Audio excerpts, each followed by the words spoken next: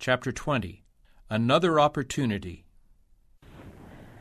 The Lord is long-suffering and gracious, and to those who have done this wickedness he gives another opportunity. Return unto me, he says, and I will return unto you. But they say, wherein shall we return? Verse 7 of Malachi 3.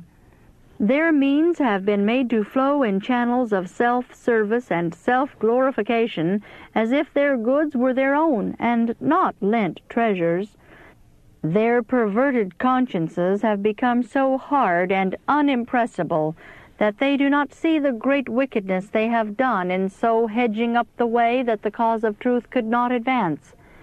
Man, finite man, though using for himself the talents which God has reserved to publish salvation, to send the glad news of a Savior's love to perishing souls, though hedging up the way by his selfishness, inquires, wherein have we robbed thee? God answers, in tithes and offerings. Ye are cursed with a curse, for ye have robbed me, even this whole nation.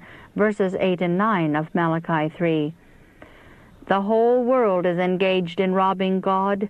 With the money he has lent them, men indulge in dissipation, in amusements, revelings, feastings, and disgraceful indulgences. But God says, I will come near to you in judgment. Verse 5. The whole world will have an account to settle in that great day when everyone shall receive sentence according to his deeds.